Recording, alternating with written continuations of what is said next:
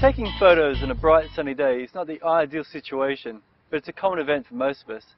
So let's look at some ways that we can combat this bright sun. I'm using today one of these. It's a 5-in-1 reflector. They range from around $30 up to $150, but after you see its uses today, you'll find they're invaluable.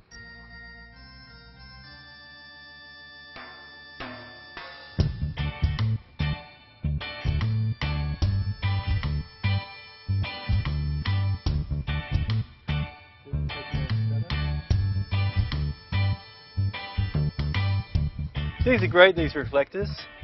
They're cheap as opposed to a flash or anything like that. There's nothing in them to break. There's no mechanical faults or anything like that. It's just a simple reflector. You don't need to color correct after you've been using a reflector as well, because you're reflecting the ambient light in the photo, where usually you need to use gels to color correct flashes. There are a couple of disadvantages as well though.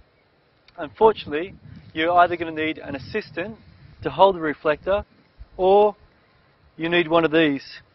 This is a special clamp which holds the reflector for you. The only problem with these is when it gets a bit windy, they tend to sort of knock over unless you've got a few sandbags on them.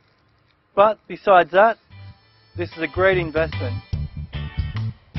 I'm starting out here with using the diffuser part of the reflector kit to diffuse the sun. You need to get that diffuser between the sun and your subject. What you are doing is modifying the light from a small harsh light to a big diffuse light. It fills the subject with a nice even light. Next we used a gold reflector. The gold reflector added a warm feel to the model. We changed the angles of the reflector to fill in the shadows. You can vary the intensity of the fill by moving it further away from the subject. It really gives you that afternoon sunset feel. As you change to the silver, you increase your highlights and the contrast of the shot. Here we used a white reflector. The white reflector is a great way to fill in the shadows in the face, and it doesn't have that high contrast the silver reflector gives you. Sometimes changing a reflector is like an IQ test, and I have failed badly.